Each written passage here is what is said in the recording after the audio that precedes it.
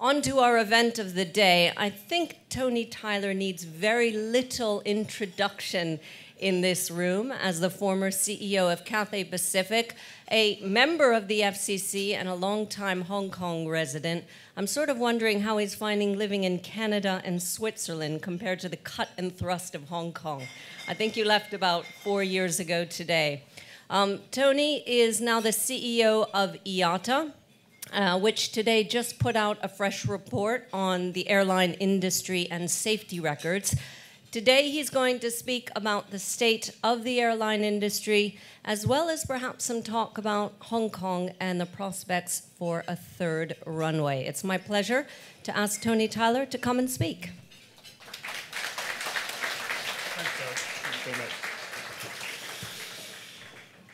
Well, thank you very much indeed, Tara, and I must say it's great to be back in Hong Kong for a few days. As you said, it's almost exactly 4 years since I left Hong Kong, probably about 4 years to the day that I last stood here and addressed the Foreign Correspondents Club. As you say, I am a member of the Foreign Correspondents Club, and this is my membership card, and I'm pleased to say it's still in one piece. It's great to be back, and I thoroughly enjoy the opportunity to see the world from a different place. But I have to admit, Hong Kong still feels very much like home, and it's really a great pleasure to see so many familiar faces here today. And I did want to share with you some thoughts on the industry as a whole before focusing on some key decisions on aviation here in Hong Kong. And the first point to raise is that this does look like being a relatively good year for the airline industry. And we're estimating that airlines will make a net profit this year of about $25 billion. And that may sound like a lot. By the way, these are US dollars I'll be talking today, just to make sure you're clear about that. It may sound like a lot, but to put it into perspective, let's remember that Apple, single company, made $18 billion in the first quarter of this year. And that was on revenue of $74 billion. While the whole airline industry will make $25 billion on revenues of $783 billion, which is a net profit margin of 3.2%. So put it another way, airlines on average will keep about $7 this year for every profit for every passenger carried. But I'm not trying to sell you a sob story. The industry's fortunes are improving, and on average this year we expect to see a return on invested capital of about 7%, which is nearly recovering the industry's cost of capital. And certainly the fall in the oil price is helping, but perhaps not to the extent you might expect, because even as a lot of airlines' forward hedges come off, the strength of the US dollar is going to limit the impact of the price reduction. And of course, many airlines will face higher costs in areas as widespread as aircraft acquisition, maintenance, catering, and so on, from that strong dollar. So my conclusion is that this year is going to be a good one, but like most years in the airline industry, it's still going to be a tough battle for airlines to keep their revenues ahead of their costs. Now, aviation is, of course, a business, and making a profit is crucially important. But for airlines, safety really has no competition as the industry's top priority. And this week is a particularly poignant one for the industry because, as you know, it's been a year and a day since MH370 went missing. And the aircraft has still not been recovered, and we're no closer to understanding what happened than we were a year ago. MH370 is a tragic mystery. And in this sad anniversary week, our thoughts and prayers, of course, are with the families and friends of the 239 missing souls that were on board. And as they are indeed with all who've lost their lives in aviation accidents. And of course, here in Asia, the shooting down of MH17, the 2 Trans-Asia accidents, and AirAsia 8501 are also, of course, top of mind. And the greatest respect we can pay to all those involved is constantly to improve the safety of flight. And IATA plays a significant role in aviation safety. The IATA Operational Safety Audit, for example, is the global standard on how airlines manage safety. And it's a requirement for all the 251 IATA member airlines, and in fact another 150 or so non-IATA members have also successfully met the 900 plus safety standards that involves to join the IOSA registry. And we're also building a massive database that will help us to focus our future safety initiatives, and we call this GADM, the Global Aviation Data Management. And already some 470 different sources are contributing data. And the vision is to develop and then improve analytical tools and systems that will help prevent future accidents. But the most fundamental data on safety performance is that of accidents. And today we announced data on the industry's performance in 2014. Several high-profile tragedies kept aviation safety in the headlines during the year. And in 2014, there were approximately 38 million flights and 12 safety-related accidents with fatalities, 9 with turboprops and 3 with jets. And I want to be clear about these 3 jets. They were MH370, AirAsia Indonesia 8501, and Air Algérie 5017. MH17 isn't included in these statistics because that was an outrage and a tragedy, but like the aircraft involved in 9/11 some years ago, it wasn't an accident, it was the victim of an act of aggression. Now, we released a lot of numbers on safety this morning, and I encourage you, particularly the working press among you, to have a look at the press release. And you'll see an overall trend of improvement by almost every measure over the past 5 years. For example, the jet hull loss rate was the lowest in history, with 1 for every 4.4 million flights. And sadly, the one parameter that did take a step back was fatalities. There were 641 in 2014, which is above the 5-year average of 517. And the 3 jet aircraft that were lost last year were in catastrophic circumstances with no survivors. And as an industry, we feel for each and every one of the victims and their families. And our goal, of course, always is to have no fatalities. And considering that 3.3 billion people flew in 2014, flying is the safest way to travel. Now, in recent months, we've seen questions asked about aviation safety in Asia. And there were no jet hull losses in China last year. And in Asia, ex-China, there was 1 jet hull loss for every 2.3 million flights in 2014, which is an improvement on the 1 in 1.6 million 5-year average. Now, it's below the average industry performance, but it would be a mistake to think that flying in Asia is unsafe. But it would also be naive to say there were no issues at all. And later this week, I'm going to Indonesia, and I'll be discussing with the government there how we can ensure that capacity in the infrastructure and the regulatory framework is able to meet rapidly growing demand. And in a way, it's a similar story to what we saw in China some time ago. And we're going to be working hard to ensure a similar successful outcome. But my main message on safety today is that despite aviation safety being in the headlines through much of 2014, flying is safe. And even more importantly, we're working to make it even safer. And on that note, I'd just like to update you on 2 other areas. The first is aircraft tracking. And I think it's no understatement to say that we were all shocked that a large commercial airliner, MH370, could go missing. Well, last month at ICAO, the International Civil Aviation Organization, at their second high-level safety conference, the issue of tracking was a top agenda item. And governments are now working with industry on a standard for tracking that will be implemented progressively. And the first step is a series of operational initiatives that will lead us to a standard for position reporting every 15 minutes. And the plan is for that to take effect next year. And we're also all looking to space-based technology that has tremendous potential to make the system even more robust in the next few years. And the other agenda highlight from the ICAO Safety Conference was on overflying conflict zones.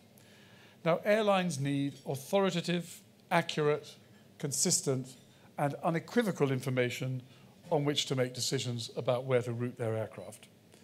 And ICAO is now leading an initiative to enhance the information that's available, and of course IATA is giving that initiative its full support.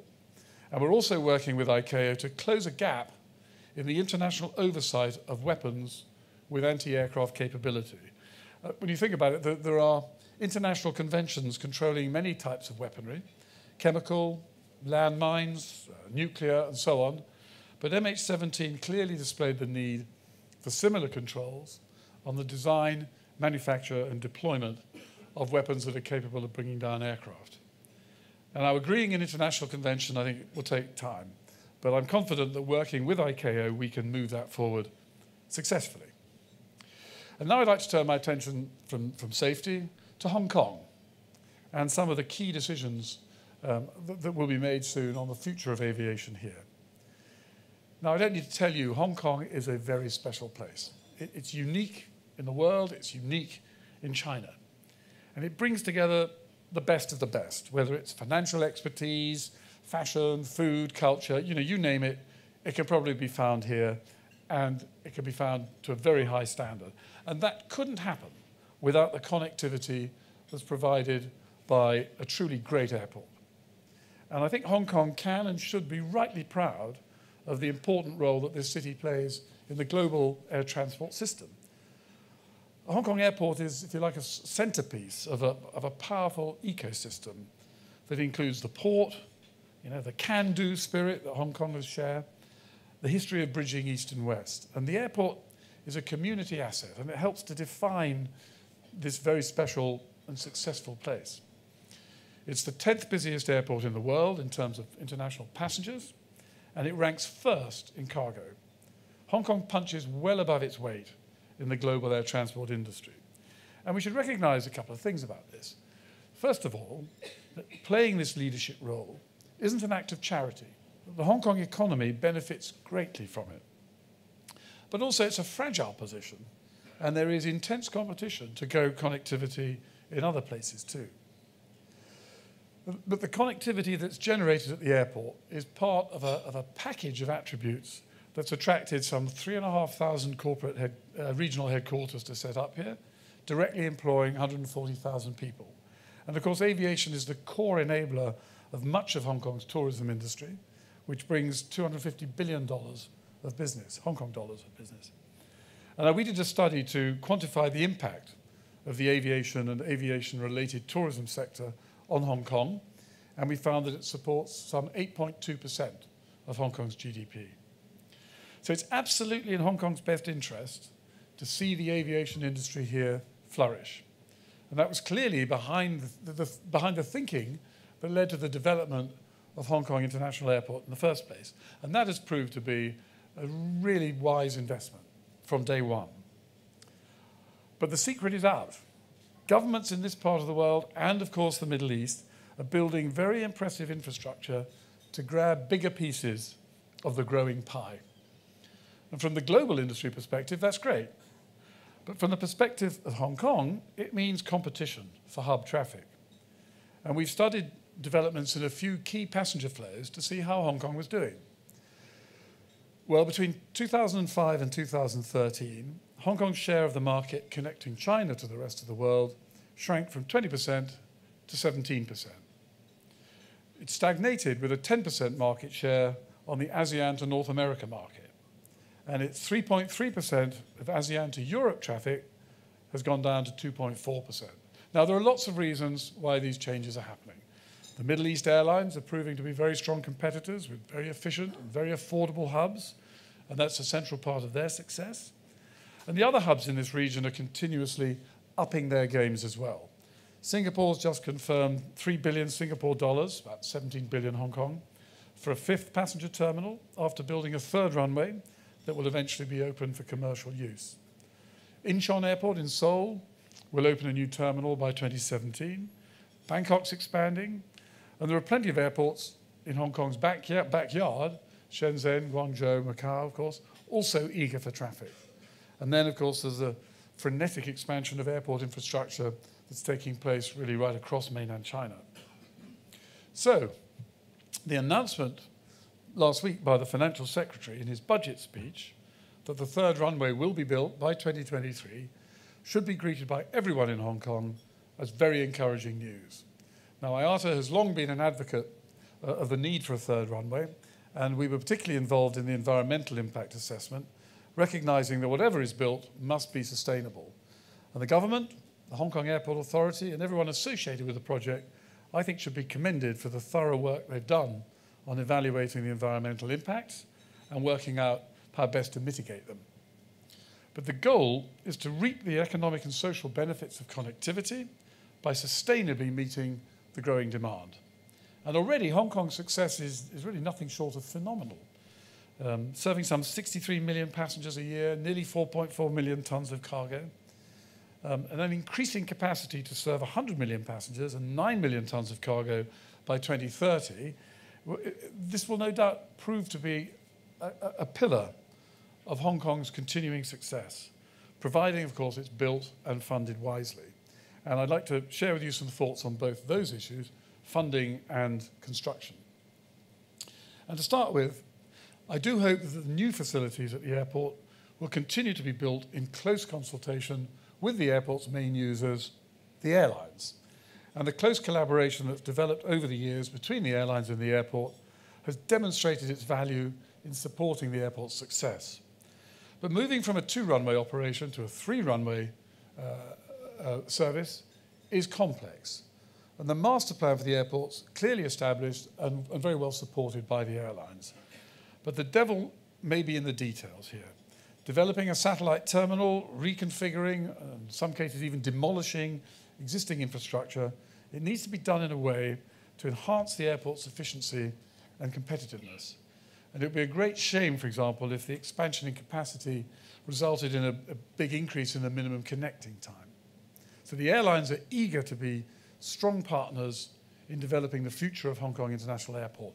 And we look forward to continuing the transparent engagement with the Airport Authority to make sure that the future development is focused on enhancing the airport's efficiency and strengthening Hong Kong's overall competitiveness.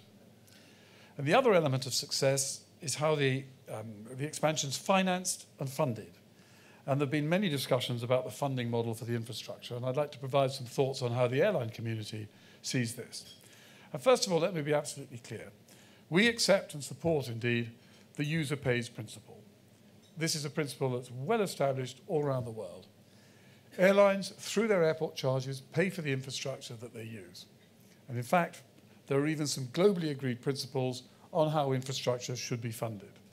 And key among the ICAO principles for airport development are that users must be consulted and that they shouldn't have to pay for the new facilities until they're actually ready. Now, the first is self-explanatory and follows on from what I've been saying about operational consultation. Airlines and airports are partners. We both benefit when we sit down and agree on the best way forward, both in the way the airport's built and how it's paid for. And the second thing I mentioned, the avoidance of advance payments, is also a common sense approach for large infrastructure projects, particularly when there are well-developed capital markets and the commercial success of the infrastructure is proven. And as I said, airlines accept the user pay principle, but they should only start paying when there's something to use. I mean, you can't charge a toll for a bridge that isn't yet built or a tunnel that is yet to open, and the same is true for airport infrastructure. Once the airlines are using all the new infrastructure, of course, we'll be happy to pay for it, and how much we have to pay will depend on the circumstances at the time. But of course, by then, we will know for sure what it's cost, and we'll also know what the traffic volumes are. And this is an important point, so I want to explain our concerns a bit further. Starting to pay for the cost of the third runway in advance would mean increasing current airport charges. And this isn't only wrong in principle, but it would be unfair. Airlines and passengers using the airport today will be paying for those who are going to use it tomorrow. And most importantly for Hong Kong, it would be taking risks with a business model that's been proven to work very well. Since the airport opened in 1988, Hong Kong's airport charges have become very competitive. And as a result, airlines have wanted to come here, and the airlines already here, particularly the ones based here, have added enormous frequency and capacity. Now, as an example, we did look at what a 10% increases in charges could do for the Hong Kong hub. Making the airport more expensive would weaken its competitiveness, reducing passenger numbers by up to 80,000 a year and cargo by up to 7,000 tons a year. And that would lower aviation's contribution to Hong Kong's GDP, and, by the way, placed some 600 jobs in jeopardy. But let me emphasize, Hong Kong Airport is a huge success. It supports the Hong Kong economy, it delivers great service to customers, airlines, passengers, and it's one of, if not the, most profitable airports in the world. Why risk destroying something that works so well? So this begs the question, could a third runway be developed without increasing charges, without placing a burden on taxpayers, without making it more expensive for travellers, without adding an extra burden to shippers, and while increasing the hub's competitiveness? It's an ambitious undertaking, but I believe the answer is yes. The successful financial situation of the airport today can allow that to happen. Now, in their last financial year, 2013-2014, the airport here had a pre-tax profit of 7.8 billion Hong Kong dollars, which is about half their revenues. And it has very little debt, just about 10% of its total capital. In fact, if it wanted to, a Hong Kong airport could actually eliminate airport charges to the airlines entirely and still be profitable. But don't worry, I'm not suggesting that. But I will suggest that the airport could self-fund the investment needed for the third runway, with no increases in charges for existing facilities or for those that are being built. There's ample scope for the airport to finance the construction by borrowing the necessary $150 billion or so, Hong Kong dollars, for the runway through bonds or commercial loans. And here I want to be very clear on the user pays principle that the airlines support. We are not asking anybody else to foot the bill for our growth. Airlines pay user charges to the airport, and the current level of charges and the current business model would provide sufficient revenue to pay back the loan, or whatever financing mechanism is chosen, to fund infrastructure investment. Airlines would pay for the infrastructure through increased volumes, not increased charges. And as I said earlier, that includes through the existing facilities and the new construction. The growth in traffic that the extra runway and terminal will bring will see the airport's success over the last 17 years repeated all over again, providing, of course, its airport charges are kept competitive. It's a proven business model, so why risk changing it? Now, while the new facilities are being built, the airport's dividend to the government will reduce. But any normal business faces the same situation when it makes a major capital expenditure to support its future growth and its future success. But no legitimate return ever comes without some upfront investment. And let's not forget that the value of the airport to Hong Kong was never intended to be only in the profits it generates. In fact, its role as a catalyst for economic activity makes a much broader contribution to the community and to the government. You know, the airport's the proverbial goose that lays golden eggs. And its success brings prosperity to Hong Kong. It needs to be nurtured. But changing its diet puts the golden eggs at risk, and it would be a great shame if they stopped. Well, look, as I said a few minutes ago, you know, Hong Kong's my chosen home, and I believe passionately in the future of Hong Kong and the critical role that air transport can continue to play in connecting this great city to the world, and in doing so, enriching it culturally and economically.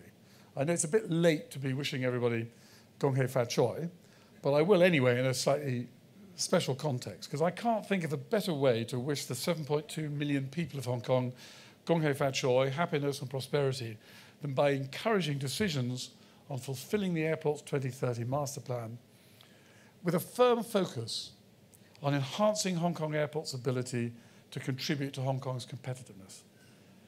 Now, very important decisions lie ahead, and I have every confidence that through transparent consultation, the right choices for the future are going to be made. Thank you very much.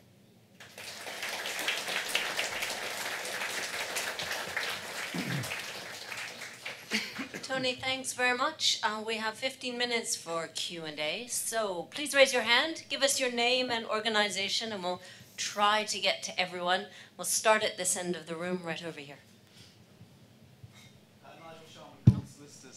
I think there was someone right behind you who had raised their hands first, but I'll come to you next, I promise. Sorry, my name is Clement Tan. I'm a reporter with Bloomberg News. I've got a three-part question. The first is to just follow up on what you said you would be doing in Indonesia, the agenda.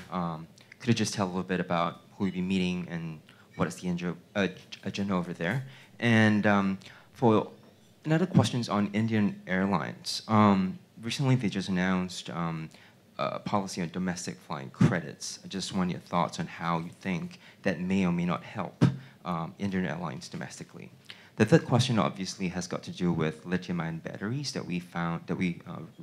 I think it's fair to take one question, given we have a huge number of people. Okay, so fine. Maybe the third question would be great if you could take that first. The lithium-ion batteries, it was found out that it didn't go on security screening when it went on MH370. I just want your thoughts on that, whether it would be a consequential kind of a reason. Thanks. Tony, choose one if you can't get to all of this. Well, I'll answer very, very, very quickly. I'm in Indonesia. I'll be meeting representatives of the government and also the industry there, the regulators, the airports, and of course, very importantly, my member airlines.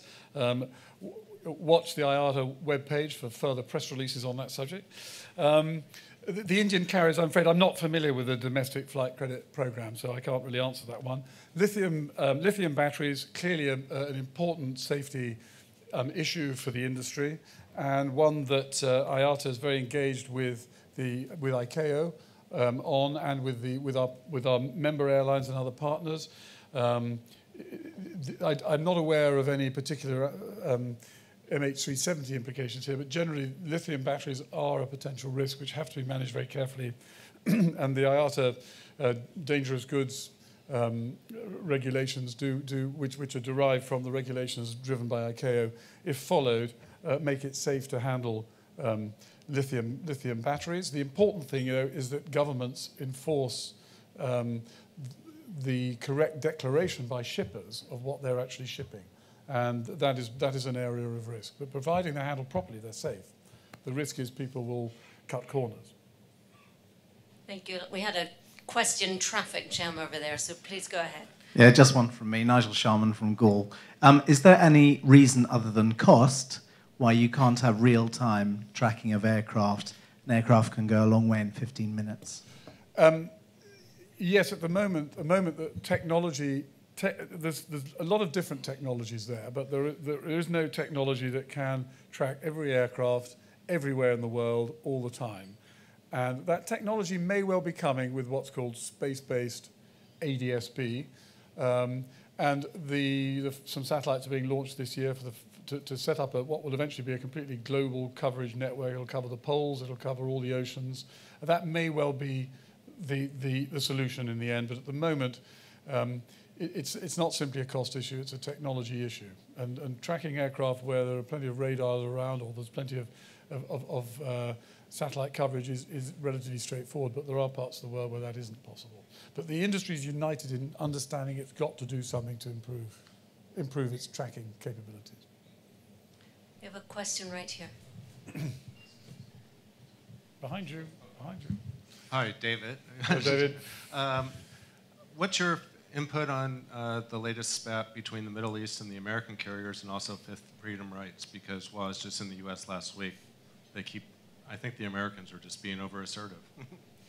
Yeah, I mean, this is an argument that's gone on for a long time. On the one hand, the American and indeed some other carriers believe the Middle East carriers are subsidized by the governments. The countercharge is that the Americans have benefited significantly from Chapter 11 restructuring, which has enabled them effectively to write off debt and to reduce their costs. The argument, I'm confident, will rage for forever. It'll never be resolved. The nice thing is that IATA has no position on this because we have members on all sides of the argument. And what we do, we work in the space where airlines come together for mutual benefit to help improve safety, to drive down industry cost where they can, to develop industry standards which enable the whole interconnectivity of modern air transport. And in fact, all the protagonists who are busy shouting at each other at the moment in the media are all members of my board. I'm looking forward to the next board meeting with some interest. Sounds like fun. Over here, please. Thank you. George Russell from the Institute of CPAs magazine. Just sort of scanning the headlines, there seems to be quite a few airlines, including in this region, undergoing some kind of financial restructuring for various reasons. Thai, Malaysian, AirAsia, Skymark, Air India, and other areas like Air France and Norwegian. Is there a pattern? Is it an unusual number? Do restructurings work, or do they point to some kind of bad fundamental somewhere in the business? You said it. They point to some bad fundamentals in the business, in the sense this is a the airline industry is a very difficult industry. It's fearsomely competitive because there are just so many airlines. I mean, as I say, we have over 250 members. There's a whole lot of some quite big airlines who don't belong to IATA. We constitute some 84% of global air traffic, so it means there's another 16% who don't belong to IATA, and there's literally a couple of thousand airlines, which is much more than you get in other industry where cross-border consolidation has taken place.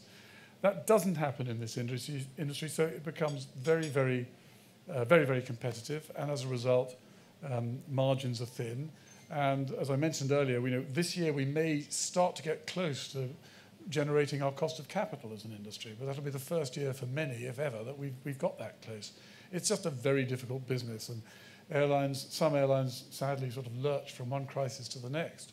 But restructuring can make a big difference. And if you look at the US carriers who've undergone very painful restructuring, mainly using Chapter 11 mechanisms in recent years, they're now going very well. Other airlines who've got their act together in terms of restructuring their cost base, if they're also good on the marketing side, have also done well. But every successful airline today has usually had to go through some pain in getting there, because, as I used to tell my team at Cathay Pacific when times were good, when things are going well, enjoy it while it lasts, but don't get used to it. It's a tough business. Right over here. Ivan, to understand it, it's been widely reported that the government or airport authority is now considering imposing some sort of departure tax, or you call it airport construction tax, as a way to fund the future airport. Okay, would you consider this as would be more acceptable, because that would not affect directly the airlines, instead it would affect the passengers more? Okay. Well, as I said in my prepared remarks, I don't believe there's any need for charges, or charges to be raised or new charges to be imposed on users of the airport to fund the new development. I believe from the numbers that I've seen that it should be possible to develop the new facilities without having to do that. So if it is necessary to do that, I think we all need to see the numbers and have the airport authority explain why it's necessary, and then we can take it from there. But at the moment, I don't believe it should be necessary. Keith, you had a question? Yes. Keith Bradshaw, New York Times. You talked about how on the tracking issue, it's a question not simply of cost, but of technology. But that said, it seems to move so slowly. And we get these episodic expressions of interest, such as after the initial difficulty in finding AirAsia. Would it be helpful for IATA to set some kind of a very clear deadline for picking a tracking technology, or will this debate over the different space-based technologies and so forth go on for several years? I don't think it is moving that slowly. I mean, really, 12 months after the disappearance of MH370, or within 12 months, ICAO had convened a conference. They had various task forces had met, discussed the issue, reported, and so on, and a clear direction was set. I mean, these things don't happen overnight, but nevertheless, it's important to get it right rather than to rush for one particular technology. And for example, if there's a debate going on, it's not quite the same issue, but a debate going on about what's called deployable flight data recorders. So in other words, should aircraft have some sort of flight data recorder that will, if it does go into the ocean, will separate itself from the aircraft and float on the surface. That debate's going on. At the same time, debate's going on about streaming flight data recorders. Now, if you're going to stream flight data, you certainly don't need a deployable flight data recorder. So let's look at, in a clearer light of day, let's take our time to make sure we're backing the right horse, and then make sure that really delivers. And I think that's the important way. That's the way the industry has always developed. It's been successful in the past. Let's make sure we don't, because of the pressures and the clamour to produce an instant solution, let's make sure we don't get it wrong. So you don't think we need a deadline? The industry is working faster. There's a deadline in terms of the new 15-minute tracking is designed to be in place by November next year. So that's very clear. That's what we're working to at the moment. And as I say, I personally believe that when the space-based ADS-B starts to be a reality, we may see other ways of doing this, and they may point us in a slightly different direction. But let's wait and see. We have a question back here.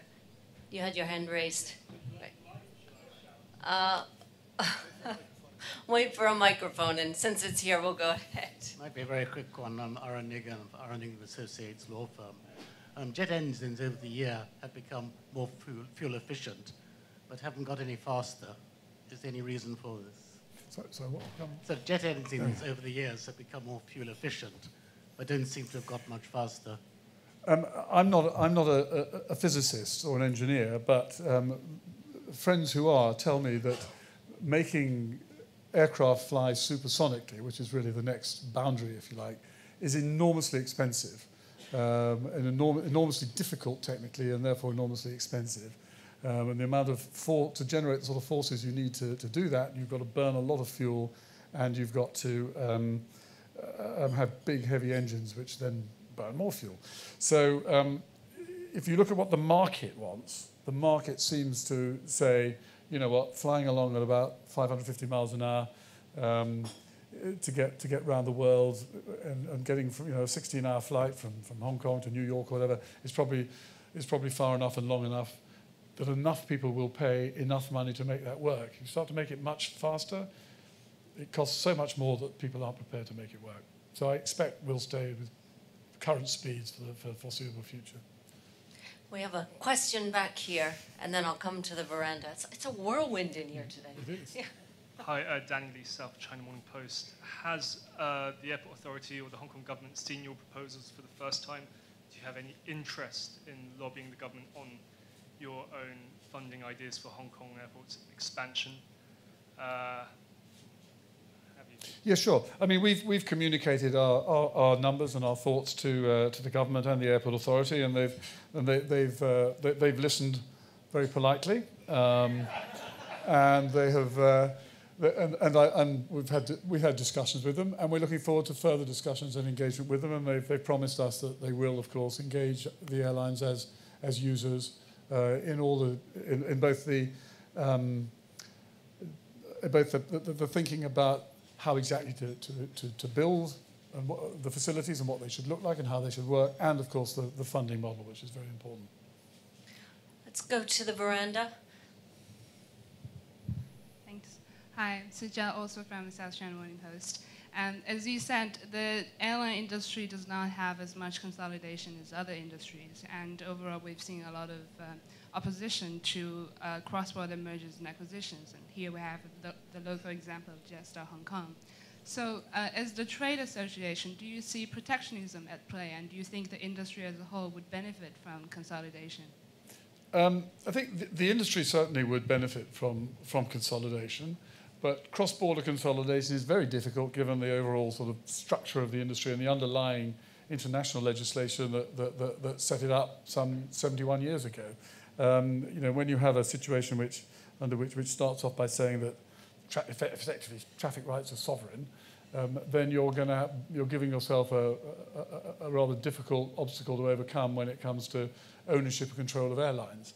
Some very innovative models have come about to get over this, and if you look at what's going on in South America, for instance, there's been some quite sort of innovative ways of consolidating across national borders. We've seen here in Asia, if you like, of sort of international franchising of brands being another way to get around some of it. The emergence of alliances is a further way to give the customer what they want, despite the fact you can't operate everywhere yourself. So I think the industry is quite innovative and creative in finding ways around it. But that fundamental issue, I believe, is here to stay. Because if governments wanted to change it, they would. And although everybody talks about what a great thing it would be if it wasn't there, nobody ever does anything about it. So I assume it's because deep down people quite like it. Over on table number 2, Mark. Thanks, Tony. I just want to follow on not so much Hong Kong, but you were talking earlier about expansion of airports and how that gets paid for and whether governments fund it if they really need to fund it, whether we believe in user pays, but to what extent and so on. Do you have, now that you have a global view, do you have some good examples from elsewhere around the world where this has worked pretty well, where governments have been able to find a compromise between being able to finance it and at the same time not putting too heavy a burden on the users, both the flyers and the airline? Yeah, sadly there are more bad examples than good, but I mean there's some good examples. And look, I mean Hong Kong itself, from '98 to today, is a great example. But other airports in this region, I mean airports like Incheon, airports like Singapore, they've found a great balance of investing in the future, and then making providing great facilities which airlines are then keen to use, so they use in volumes enough to pay for it. And that's all we're really saying, that the model Hong Kong has followed. It works, so let's continue to use it. Table 1 over here, and then we'll have time for one more. Thank you very much. John Warham, I'm an independent aviation author. Tony, I'd like to just follow up on this business about aircraft tracking. Now, you've given us reasons why there's the amount of delay there is and complexity of different systems. How do you reconcile all that to the statement made by representatives of Inmarsat in May last year, prior to the ICAO conference, that with current technology they have in place now, they could implement it tomorrow, and that they would be able to cover 95% of the aircrafts of the airline, mainstream airlines. So you're telling us, though, that the technology isn't there. Inmarsat are saying they can implement it tomorrow. So there's a bit of dichotomy there. Could you explain that to us, please? Yes, and again, I'm not a technical expert. John, you probably know a lot more about the technical side than I do. But Inmarsat, as you say, it doesn't offer global coverage. And in some of the areas where it doesn't offer coverage are areas where are really the areas that you're concerned about, because they offer coverage largely, where there are other technologies that currently work as well. There may well be that they're covering some blank spaces which are not covered by anybody else.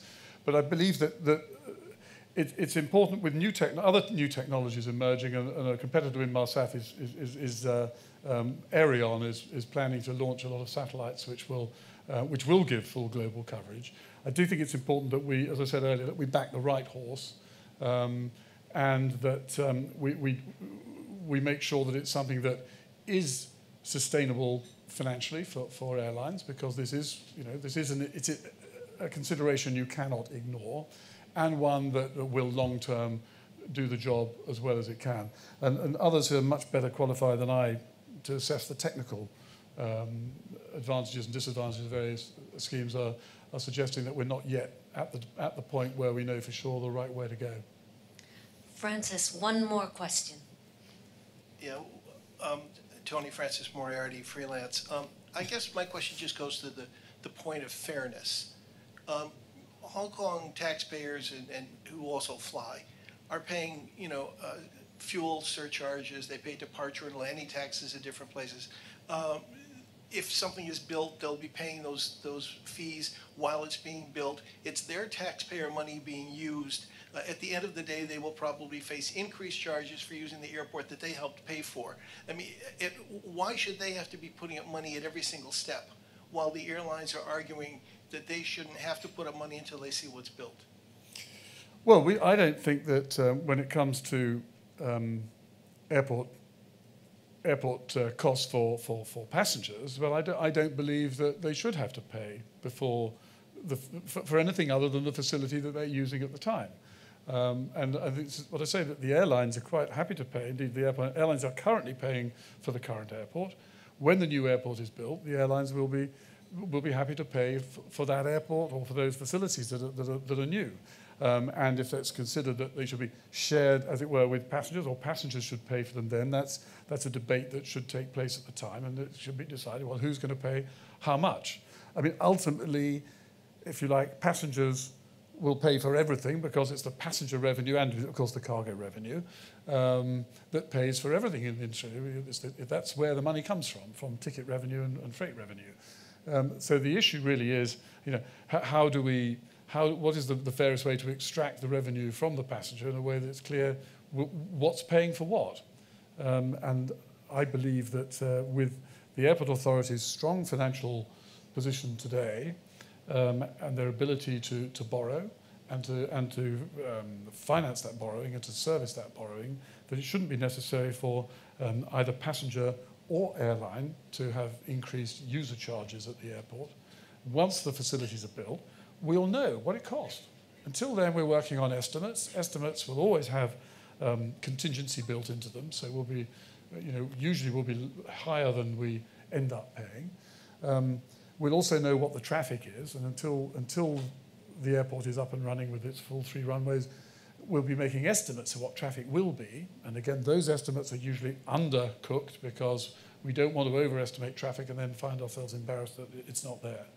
So much better to finance the thing separately. Meanwhile, certainly investment has to be put in the form of foregone dividends. But then the airport will be in a great position to generate good returns because they'll have a strong traffic flow and a strong passenger flow. Tony, we're going to say thank you very much. It's gone 2 o'clock. We've certainly had a whirlwind of questions today. We have a small gift from the FCC, and we do hope you won't wait another 4 years before coming back again. Thank you very much. Thank you.